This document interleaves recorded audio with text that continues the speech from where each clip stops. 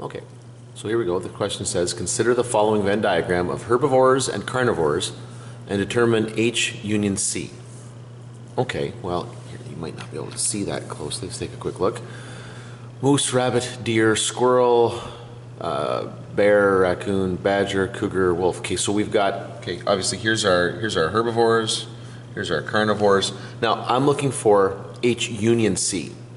Now, just to make this simple here, to be a union, I got to have everything represented in both of those sets here, because union means or, right? The animal that I'm looking for, I would be happy if it was from the herbivore set or from the the carnivore set here. So that would be, there are 1, 2, 3, 4, 5, 6, 7, 8, 9 different animals that I'm looking for here in that set. So what I'm going to do here is I'm going to use the size of the set to help me find the answer.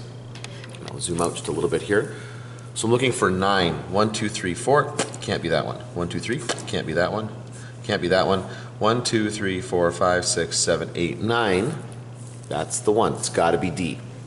And it's true. If you look at all those there, you've got all the animals represented in this particular set.